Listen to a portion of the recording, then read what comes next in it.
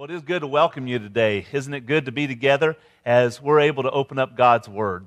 We're in the book of Romans, and I ask you to take your Bibles, and we're going to turn to the third chapter of Romans. Paul addresses four groups of people here in this section, and we've been looking at this over the last few weeks. A couple weeks ago, we looked at the depraved Gentile society, those who are godless, people who don't care about God, people who live a godless life. And we spent some time talking about that. And what was interesting is that there seems to be some similarities of our Western culture as well as we looked at this passage of Scripture. And then in chapter 2, we looked at the moral people, the moralists, those who have a conscience, but they don't follow that conscience. They know between right and wrong, but they simply don't do what is right. And some people ask, will they be judged? And Paul painted the picture completely for us. Yes, they will be judged. Last week we talked about the self-righteous Jew, a religious person who believes in God, who keeps all of the regulations. And in fact, they keep track of those regulations. If you were to ask them how they're doing, they would be able to tell you exactly where they are in the process of following God. However, the problem is it's more head knowledge than it is heart knowledge, and they simply live the way that they want to. And then when we got down to the end of chapter 2 last week, Paul threw a winning touchdown pass. You see, the Eagles weren't the only ones who won last week. Paul won because he threw an incredible pass in verse 29 of chapter 2, and here's what he says. He says, "A true Jew is one whose heart is right with God. And a true circumcision is not merely obeying the letter of the law, rather, it is a change of heart." And last week, everyone just simply said that with me, a change of heart. It is a change of heart produced by the Spirit, and a person with a changed heart seeks praise from God, not from people. And that's key as well, because so many times we live life trying to please other people around us. But Paul really nails it down. He says if you've had a change of heart, then you have a change of focus, and that focus is not upon people, but it is upon God. And when you put your focus upon God and allow Him to transform your life in the way that Paul is talking about here, a changed heart, it changes everything. And I'm so thankful for that. Last week, we had a couple situations come up that we were able to really just put this into practice. We found out about a need in the schools of some sickness going around, and whether it was Kleenexes that they needed or hand sanitizer. And one of the teachers just sent a message to the church and saying, hey, here's a need that we have. And we were able, because of the generosity of some people here at the church, we were able to meet some of that need. It was kind of fun to see some of the pictures posted last week on Facebook of boxes, cases of Kleenexes going into the school. That's what we're talking about. Because when God changes our heart, a change of focus, it's not upon self, but it's upon the things of the Lord. In fact, last week, it's always fun to brag on people, but there were two ladies who made a trip to Mexico, Missouri. And it was a long story, won't go into all of it, but just started out with a person in need at McDonald's, and she had young kids and needed to get back to family.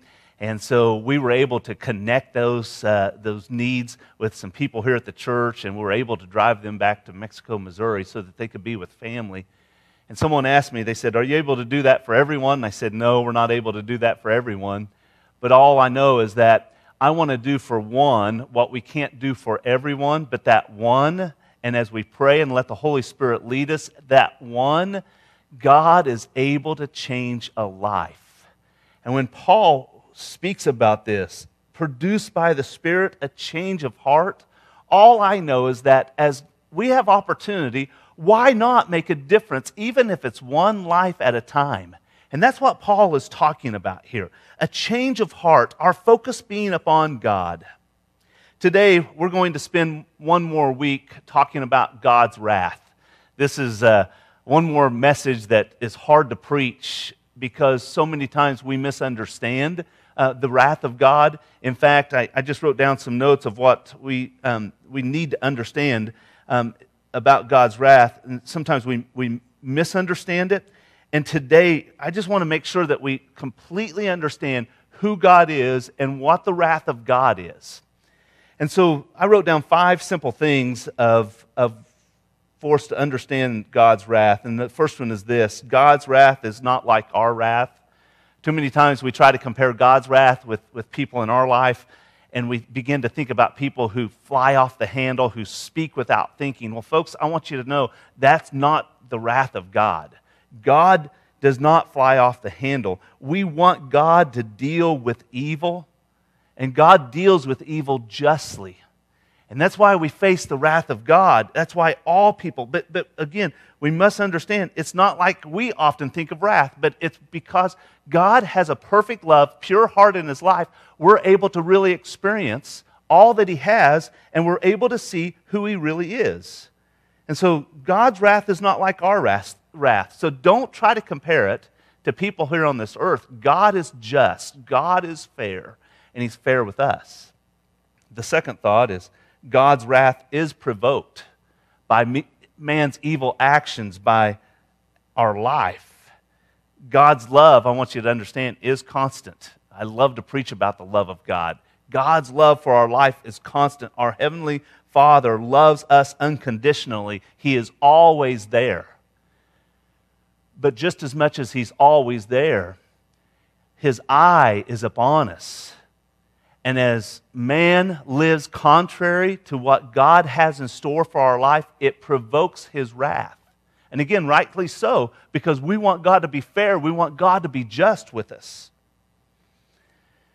Third truth is this: God is slow to anger, and we need to be thankful for that. 2 Peter 3:9 says, "The Lord is not slow in keeping His promise, as some understand slowness. Instead, He is patient with you, not wanting anyone to perish, but everyone to come to repentance." And I'm so thankful for that. Sometimes I get impatient, but I'm so thankful God does not get impatient with us. He constantly is there trying to encourage us. And that's why I think sometimes He is delayed in His coming again, because He wants no one to perish.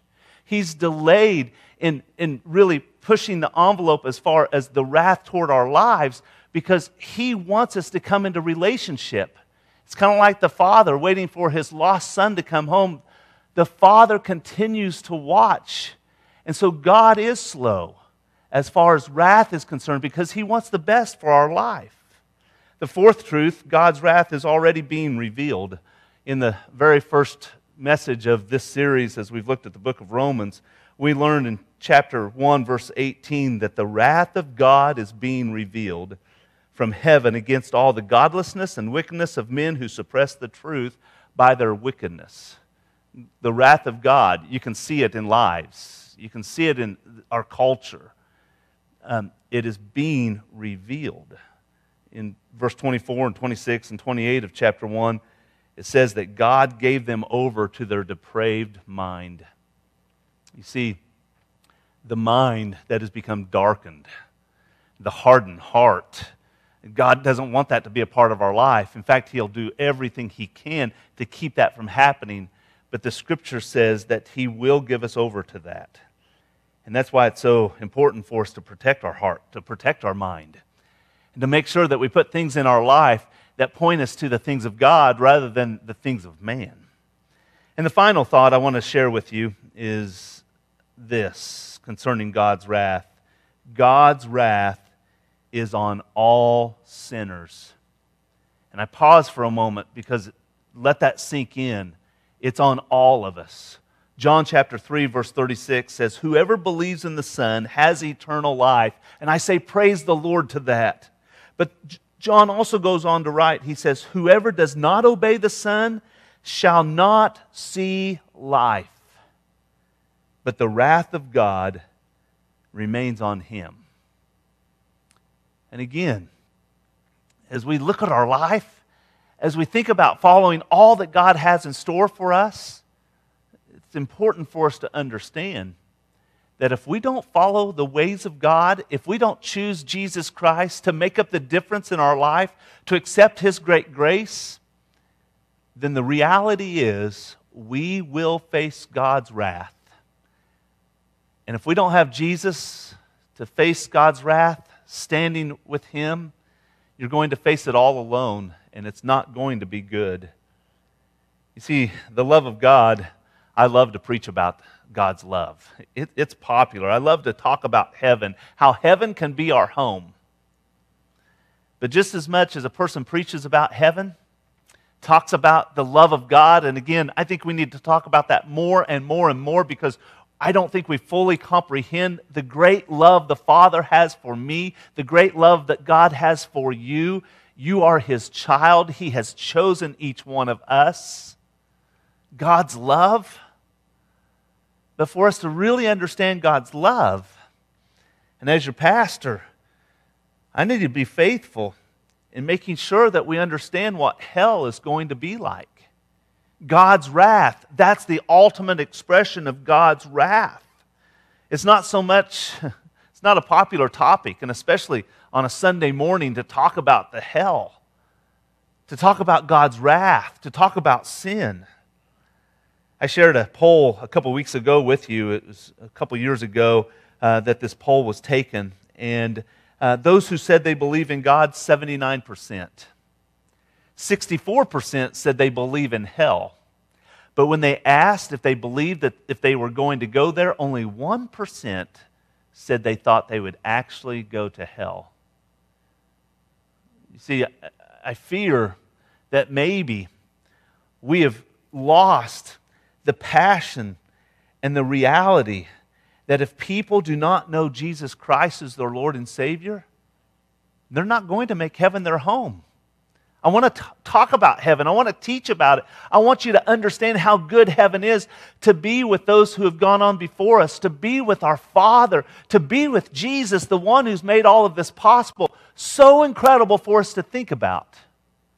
But the reality is, and I want to be very clear with us today, that if we don't know Jesus, heaven is not going to be our home for all of eternity. And that's why it's so important. We've taken some time to really talk about God's wrath. This is the fourth message I've preached on it, and the reason is because in chapters 1, 2, and here in chapter 3 in Romans, Paul lays it out for us. He wants us to be clear, to fully understand, to grasp. If we don't know Jesus, then we're going to face God's wrath alone. We need to understand, before we can accept God's gracious gift of His grace, we need to understand just how lost we are. Martin Luther said that people must understand their lostness before they can be saved.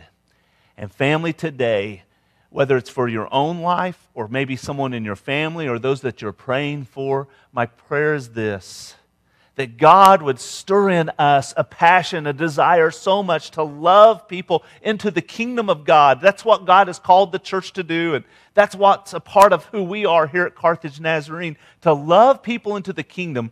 But in order to truly love them, then we've got to understand, especially for our own life, really how lost people are without Christ. And that motivates us to share the love of Christ. Well, Paul, here in chapter 3, he addresses all of us, the entire human race. It's almost as if he draws a line in his writing here in verses 1 through 8. Paul knew his audience. They're much like we are today. The people that he was writing to, they seem to try to run spiritual truths through the filter of human understanding. And we get into trouble when we do that as well. But Paul simply says, stop, that won't work. Don't try to justify your actions or your thoughts. It will not work. You can't try to bring it into how we live our life here.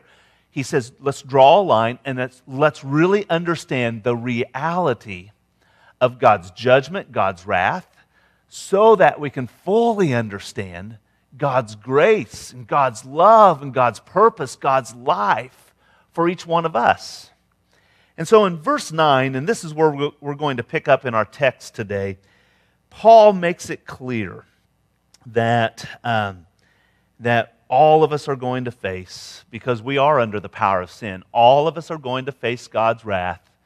But what is beautiful, he brings it down to the point where we get to face it with Christ, But if we don't have Christ in our life, then we will have hell to pay. And so in verse 9, he says this, "Well then, should we conclude that we Jews are better than others?" And remember, we've already addressed some of this before, the religious people. But Paul says, no, not at all. For we have already shown that all people, and I pause for a moment to talk about all people, whether Jews or Gentiles, he says, are under the power of sin. 9 times Paul mentions the universality of sin here, of all people. He's saying God is not going to show favoritism. It's going to be for all people across the board. He says all people have sinned and fall short of God's glory. We must understand that, because sometimes if we're not careful, we begin to put ourselves, maybe not on a pedestal, but we begin to think of ourselves a little higher than maybe what we should. And maybe it's because of the family that we were raised in, or because of our spiritual heritage, or maybe just the culture that we live in. And we begin to say, well, hey, all's okay, I'm good. And especially when we compare ourselves to others, we look at our life and we say, I'm good to go. But what Paul is making clear here in the Scripture, he says, no, he says all people, all of us fall short. And Paul makes the argument here. He says, for we have already shown that all people. Let's unpack the word shown. If we go back to the original language, that word shown is literally a legal term. It would be found in a legal context. For example, a court of law. And what Paul is saying, it has been shown, the charge has been made against you, like the indictment of charges that are pleaded against you. And we'll talk about those charges in just a few moments. But when I began to understand this, I thought, man, think of the gravity of what this would be like, to really listen to the charges being read against you. I went back to maybe some shows like Law and Order, and when they're standing in the courtroom and they're reading the charges against someone, when you're watching from the outside looking in, it doesn't seem so bad, but just put yourself in the place of the one who is being convicted. And when the charges would be read against you, the gravity of what those charges would be like.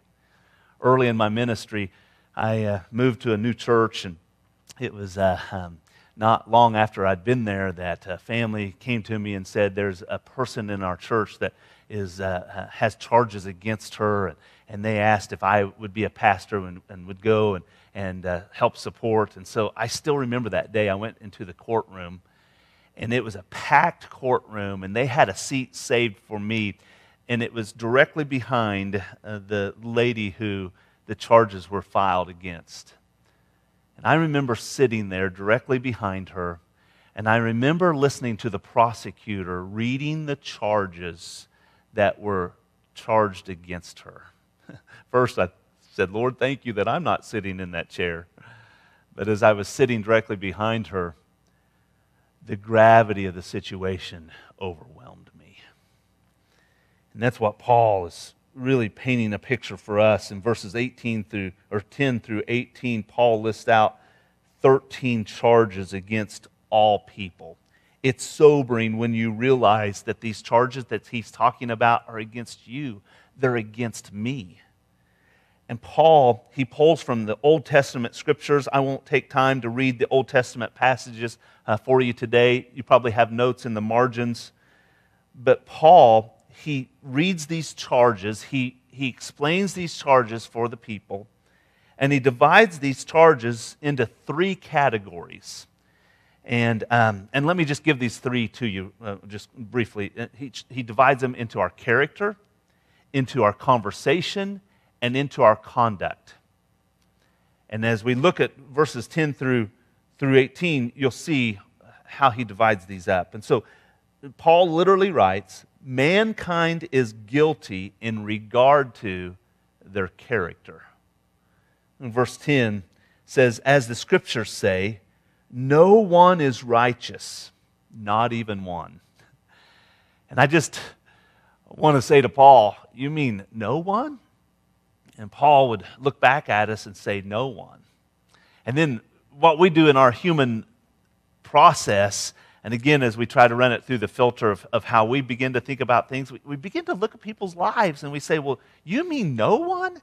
I mean, even like my Aunt Nell, who was the greatest person ever, and Paul would say, no, not even your Aunt Nell. My Aunt Nell, man, she could make the best pies. She was a great cook. She was a great lady. Now, she did have one fault. She liked to drive fast. She had a 1970 Chevy Chevelle, and that thing would fly down the road. Now, if she got pulled over, she'd kind of throw the grandma trump card type thing. You know, here's a little old lady sitting in this car, and she'd say, officer, what was I doing wrong? And the officer would look at her and would always let her off the hook. But besides that, she was a great person. Everything was perfect. And yet, when Paul writes these words, you'd say, even my Aunt Nell, you mean she is not righteous? And Paul would say, not even your aunt. And so we can't look around and try to compare ourselves because Paul makes it clear, not even her. Verse 11, no one is truly wise. No one is seeking God. You see, apart from divine grace, there's no one who understands. No one who seeks God. You see, it's God who draws us to Him. God is seeking us. And Paul makes it so very clear here. There is no one truly wise. In another letter that Paul writes, Ephesians chapter 4, verse 18, he kind of paints the same picture.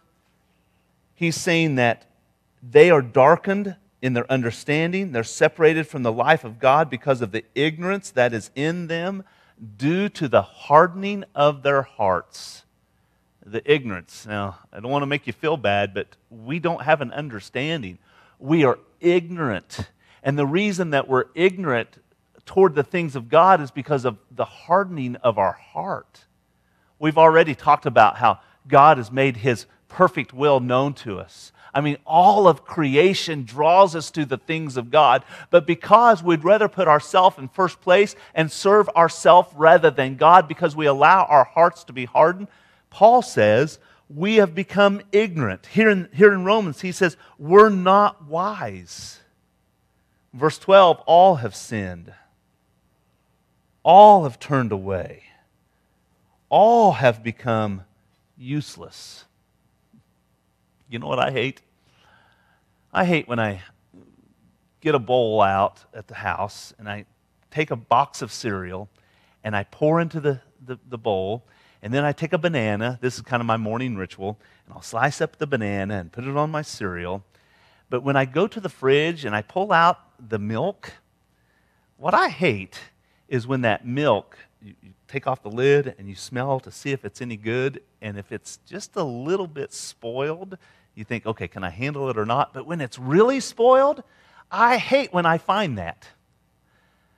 It's happened to me. I'm sure it's happened to you. And so you have to play the game in your mind. I mean, am I going to go ahead and eat this cereal or am I not? And oftentimes you can't because the milk is spoiled.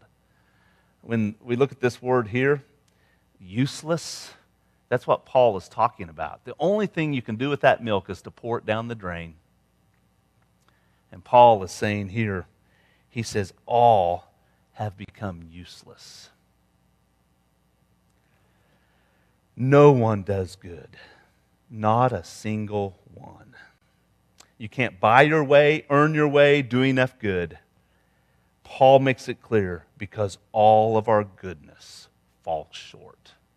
And the only thing in and of ourselves that we're really good for is to be poured down the drain, useless like spoiled milk. All have sinned. No one does good. Not a single one. So when you look at our character, there's the picture is bleak in and of ourselves. The second area that Paul begins to list the charges against us, that mankind is guilty, is in the area of conversation. Verse 13, Paul writes this, their talk is foul, like the stench from an open grave. And Paul, he's going back to Jesus' teaching in Matthew chapter 12, where Jesus warned his disciples that out of the overflow of the heart, the mouth speaks. And so when Paul begins to list the charges against them, he really helps them understand that as the words we speak is really the overflow of who we are on the inside. And when we look at the words here, that the stench from an open grave, you literally begin to understand the inner corruption of people's lives and what comes out and the lethal effects of their speech. Have you ever said something and then you pause and you say, where did that come from? How did I even think to say that? I didn't mean to speak those words. And what Paul really helps us understand is that out of the heart our words come.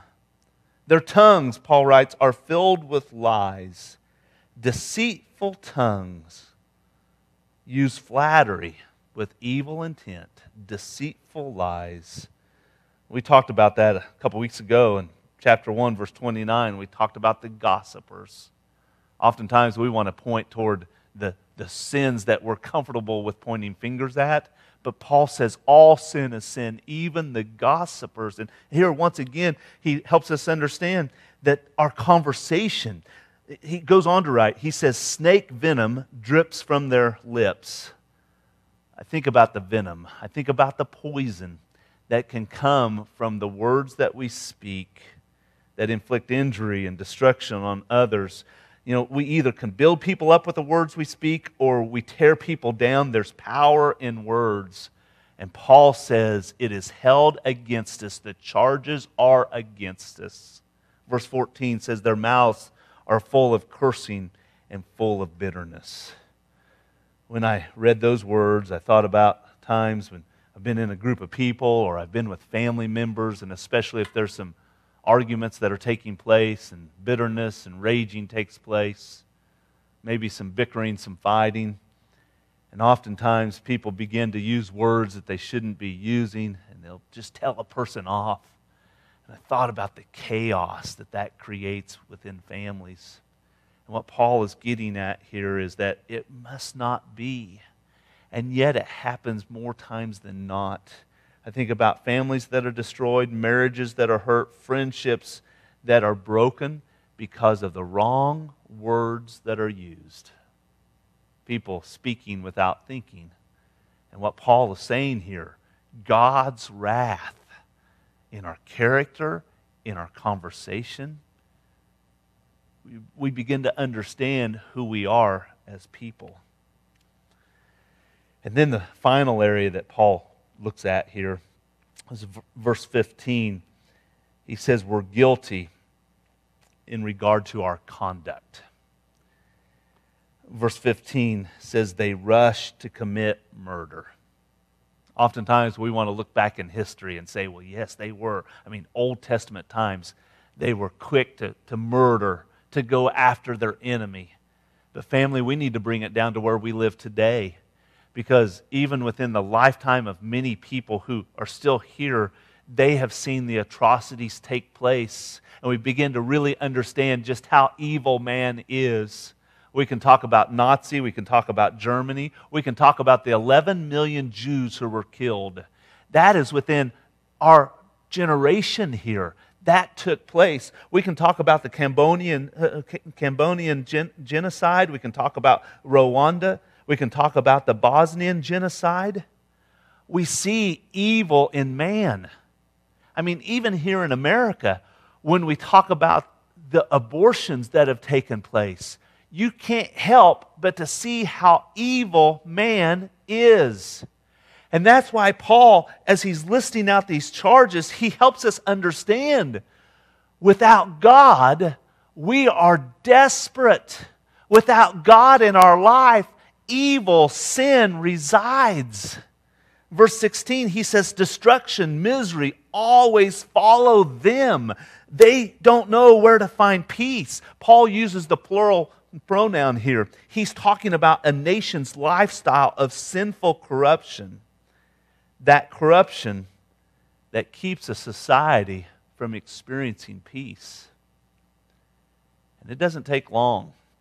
Whether you watch the news, or you get on Facebook, or even some of the news that's surrounding the Olympics that are taking place as we speak, there's some countries that are at odds. There's not much peace. And when we bring it down to right here, even in our culture, people, they lack peace in their life. And Paul says it's because destruction, misery always follow them. We begin to see just how bad we are. And it's important for us to understand that. Verse 18 says they have no fear of God at all. No fear of God.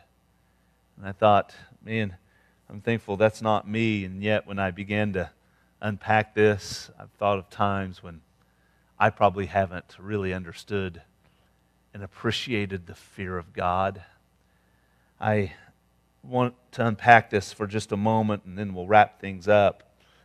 But the fear of God, we need to understand, is a respect for God's greatness, for His glory, for His majesty. I've heard people question God. And again, it's okay to go to God with your questions. He wants us to be real. He has His arms ready to draw us close. But when people really begin to question God in a way that is demeaning who God is, I mean, maybe questioning God for situations that take place like a tragedy, like a tornado or loss of a young child, or we could just make a long list of things that people don't understand. And in our human understanding, we don't understand. But when we begin to blame God, then we're losing the respect of who God is, His majesty, His glory, His greatness. And too many times when we fall prey to that trap, we in essence are rejecting who God is, and we no longer respect Him. The wrath of God will be upon us. The fear of God, we need to understand, is a desire to worship Him. 1 John 1:3 says, our fellowship is with the Father and with His Son, Jesus Christ. It's all about Jesus. Our life we live, it's about Jesus. But we tend to make it so much more about other things than Jesus. And I'm talking more than just the music that we sing or the translation of the Bible that we use. Too many times we try to make our worship about us rather than about Him. And it's because we have lost our reverence, our fear of who God is. The fear of God, it's a consciousness that God is the judge of all the earth. Hebrews chapter 10, verse 31 says, the Lord will judge His own people. And rightly so. He is going to judge us for who we are. He's going to look into our life. He's going to look at our conduct. He's going to look at our conversation. He's going to look at our character. And He is going to judge us. And Paul makes it clear. This is one of those messages that is a little bit sobering. We probably aren't going to walk out of the church today or get up from the computer today and give one another high fives and say, oh, good, I feel good today. Paul doesn't. That's not what this passage is about. We need to understand the gravity of our sin, of who we are apart from Christ. In verse 19, he says this, now we know that whatever the law says, it says to those who are under the law, so that every mouth may be silenced and the whole world held accountable to God. We are held accountable. He says, therefore, verse 20, no one will be declared righteous in God's sight by the works of the law. We can't earn our way. Rather, he says, through the law, we become conscious of our sin. That's important. And that's what Paul has tried to begin to help us understand. The need in our life, the sin in our life, the gravity of who we are. Apart from Christ, we are nothing. And heaven will not be our home. And we will have hell, the price to pay for all of eternity. And Paul, man, he has painted a bleak picture. And we need to understand that picture. Not in a way to point fingers, but in a way for us to look into our own life. And so, I can't wait to get to next week and the next few chapters, because we really begin to understand that just as dark as life is without Christ, we begin to understand how beautiful it is when we allow Christ to come into our life. But for today, we need to understand the gravity of where we really do stand. Oh, it's been a while back, and I was sharing Jesus with a friend. I built a relationship with him, and I was just sometimes as the conversation goes a little deeper, and they know I'm a pastor, and so they kind of know where I'm headed oftentimes with the conversation, especially as it gets turned towards some spiritual things. And so I started down that path, and this friend said to me, he said, "Dustin, hey, it's okay. I'm good. We don't need to talk about this." And I respect people. I never want to push my way in. And I said, "Well, I'm glad you're good. That's great." And so we just changed the subject and went on to something else. Well, just a few moments later, my friend kind of looked back at me, and he simply said, "I think I'm good." And I said, "What are you talking about?" He said, "Well, what we were talking about earlier." He said, I think I'm okay. He said, "I'm a good person. I think it's all good." And so I just began to help him understand and unpack of what that goodness looks like. And I reminded him that in order to make heaven our home, that we have to be perfect. And I probably had some fun talking about, are you a perfect person? And he didn't answer me right then. And I'm glad he didn't ask me if I was perfect, because none of us are perfect, are we? And yet the Scripture says in Matthew 5:48 that we are called to be perfect just as our Heavenly Father is perfect. And I helped him understand that in order to make heaven our home, in order to see the Lord, that we've got to live holy lives. Hebrews chapter 12 talks about that. We have to be holy. And so I literally took him to a piece of paper and probably a napkin as we were having lunch together, and I just wrote out some numbers, and I've put it here on the board today. And I said, let's just pretend, or let this be kind of the grade, the scale that we're going to place ourselves on. I said, where would you place yourself?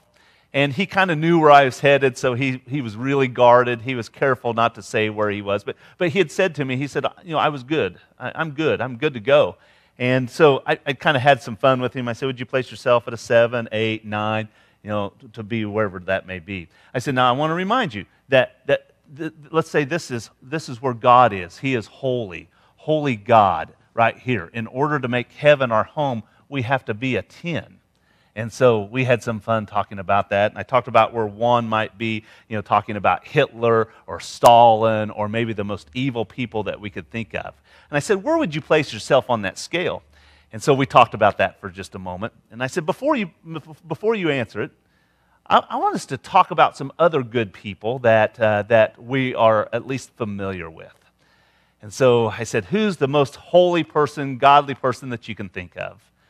And he said, well, maybe Mother Teresa. And I said, I would agree with you. I've read quite a bit of writings of Mother Teresa. I've even read some articles that people interviewed Mother Teresa. And I said, you know where Mother Teresa placed herself? He said, where? And I said, she placed herself probably a 4 or a 5. And so I wrote down Mother Teresa here. And he kind of looked at me, and he knew where I was headed. I said, what about Billy Graham? I said, where would you place Billy Graham? He said, well, I don't think I'd place him above Mother Teresa. And I said, well, Billy Graham didn't place himself there either. But Billy Graham, he literally, in his books that he's written, he has said, would you pray for me? I want to be more like Jesus. I fall short. I need you to pray for me. And so Billy Graham literally places himself here. I said, where would you place me? And he looked at me and he was like, I'm not going to judge you. And I said, thank you. I said, but I know for sure I'm not going to place myself above Mother Teresa or Billy Graham. And so I just wrote my name here. And I said, so where would you place yourself? He kind of hung his head and he said, well, I don't think I maybe get into the scripture and go to church as often as you go. And he said, I'd have to be below you. And I said, well, I don't know where you stand, but all I know is where I stand. All I know is the testimony of Billy Graham and Mother Teresa, where they would place themselves. I said, but the reality is, the scripture says, without holiness, no one will see the Lord. And I said, you see, there's quite a gap between where we place ourselves and where we are. There's quite a gap in order to make heaven our home. And I said, you can either try to face eternity on your own, or you can choose Jesus Christ. And I said, I want you to understand and really have this picture in your mind. You see, there's so much gap here between who we are and how we're to live our life, holiness, to see Jesus. And I said to this friend, I said, in order to make heaven your home, you have to be perfect. He said, well, I'm lost. He said, I'll never get there. And I said, man, that's right. Neither will I. In myself, I cannot earn my way. I cannot be holy enough. But I said, I want you to understand, and this is the message of the cross, the message of God's perfect love for us. I want you to understand what Jesus did for each one of us. Jesus literally came to this earth to make man right with God, to stand in the gap, to allow His righteousness, His holiness. You see, He lived a perfect life without sin. And when He hung up on the cross, when He conquered death, our sins were forgiven. And here's the beauty. No matter where you are on the scale, you're never going to make heaven your home in and of yourself. But if you would choose Jesus Christ and allow Christ to make the difference, to fill in the gap between where we are and God's holy standard for heaven, if you'll choose Jesus, and when you face the wrath of God, you won't face it alone, but you're going to face it with the goodness of who Christ is.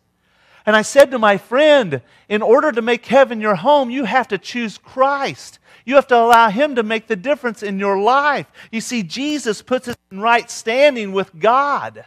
For it is by grace that you have been saved, Paul writes. This is not from yourself. It's faith. It's the gift of God that we're able to be saved. And if you would trust Jesus Christ and put your life in Him and accept Him and His forgiveness for your life, and you would serve Him, then when you face on Judgment Day, you stand before God, it's not your righteousness, but it's the righteousness of Christ that will let you see God and to make heaven your home. And when He answered the question of, are you good to go? He began to understand, well, not in myself, but if I would allow Christ to be the Lord of my life, then I'd be good to go. And I said, you're right, you would be good to go. And today, I would ask each one of you, where would you rate yourself? A scale of 10 being high, 1 being low. Where would you place yourself? You'd probably have to join the rest of us as saying things don't look too good in and of myself.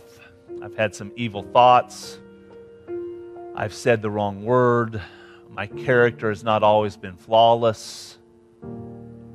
I fall short.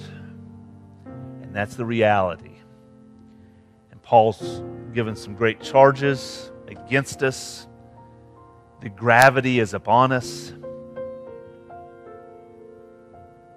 But good news.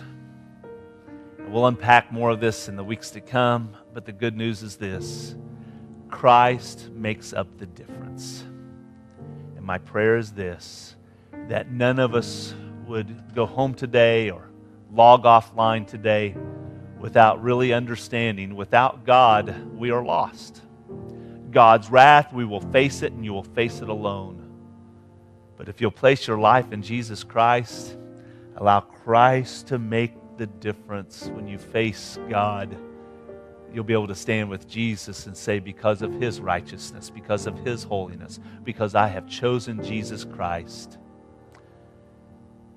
I can stand before God with a clear heart and a clear conscience, knowing that Jesus, my life is found in Him. And so, as we wrap things up today, would you just rate yourself? Be real with yourself. And then, would you begin to understand that the righteousness of Christ will make up the difference? And it's your choice, my choice. Are we going to choose Him? And my prayer is this, that yes, you would choose Him. I've asked for us to close for the next 2 or 3 minutes. Just a moment of just reflection, saying, Christ, just as I am, I'm going to come before you to allow your forgiveness to come into my life. I'm going to choose you. And I ask you, as you're sitting there at the computer or watching on your phone, that you would not let this day go by without knowing beyond any doubt that your life is found in Christ and that you're going to serve Him and follow Him all the days of your life, so that when we face judgment, when we face the wrath of God, you won't face it alone, but you'll face it with the righteousness of Christ. And so I'll pray with us in just a few moments, but John's going to sing, and I just ask that you'd have a moment with God today. So let's bow before